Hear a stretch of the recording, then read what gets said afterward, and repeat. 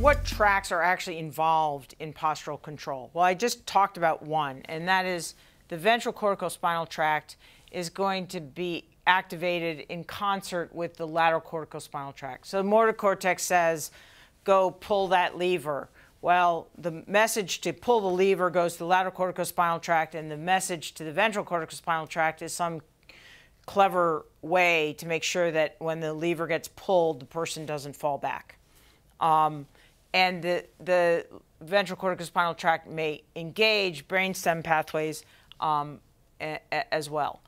And so the ventral corticospinal tract is going to end on motor neurons on both sides bilaterally.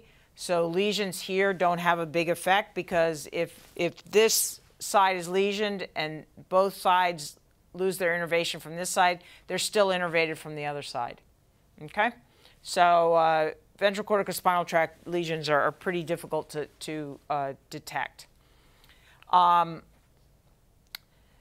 The other pathways are the lateral reticulospinal tract, the medial reticulospinal tract, and the lateral vestibulospinal tract. This one, the medial reticulospinal tract, which comes from the pons, depends on input from the forebrain in order to be active. So it's only active when it's getting an input from the forebrain. And the forebrain is normally always saying, be active. And the medial reticulospinal tract is mostly concerned with exciting flexors, whereas the lateral vestibulospinal tract and the lateral reticulospinal tract excite extensors. And so they're in a nice balance under normal circumstances. Now, if there is a lesion around the junction of the midbrain and the diencephalon, or in the rostral midbrain, or caudal to that, a person can adopt a posture. This type of posturing is a fixed position, and it's a sign of some pretty serious damage in the brainstem. And so there are two postures that you have to know. One is the decorticate. The decorticate happens in humans with high midbrain diencephalon lesions. And the decorticate posture is the legs are extended and the arms are this. They're flexed with the hands adducted in. Okay, so this is the decorticate posture. And if the lesion is farther caudal, the posture becomes what's called a decerebrate. And the decerebrate posture is this. So the arms are out and supinated. And again, the legs are extended. So this is a physiological extensor. This is physiological extensors. Remember, physiological extensors oppose gravity. And so that's an excitation of physiological extensors. They're opposing gravity. And these are the extensors. This is a pose. This is the pose that you see in a quadruped.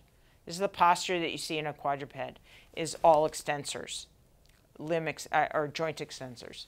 This decerebrate posture, it occurs in quadrupeds and has been studied ever since Charles Sherrington. And so we understand about how this works. And it is supported by activity in the LVST, the lateral vestibulospinal tract, and the lateral reticulospinal tract that is going and exciting flexors.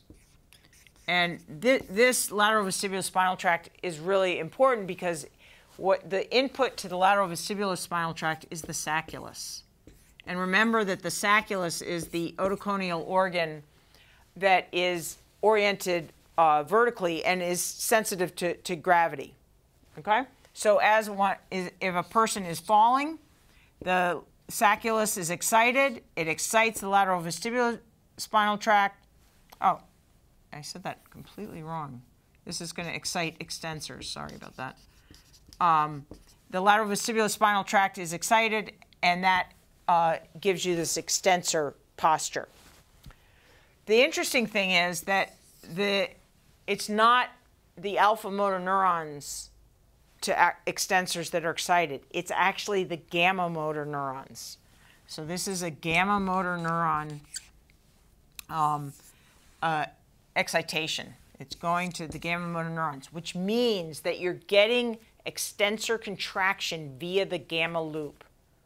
So in other words, the gamma motor neuron contracts the intrafusal fiber, which leads to 1A activation, which leads to alpha motor neuron excitation, which leads to contraction.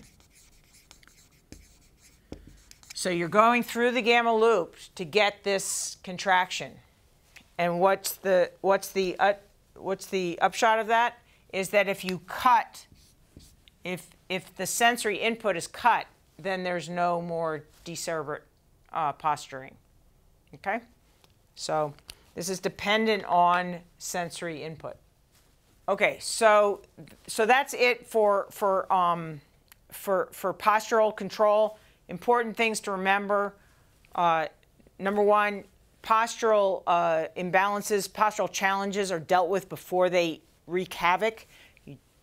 A person shouldn't fall. They shouldn't fall while they're standing. They shouldn't fall as they're walking. They should be able to tolerate the challenges to posture of normal life.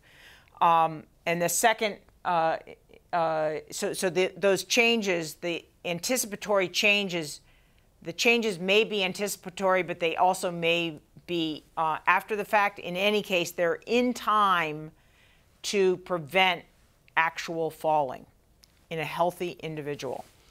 The other thing to remember is that these postures, these fixed postures, the decorticate and decerebrate postures, are signs of damage to specific sites in the brainstem, to the rostral midbrain in the case of decorticate posture, and to the caudal midbrain or pons in the case of a decerebrate posture.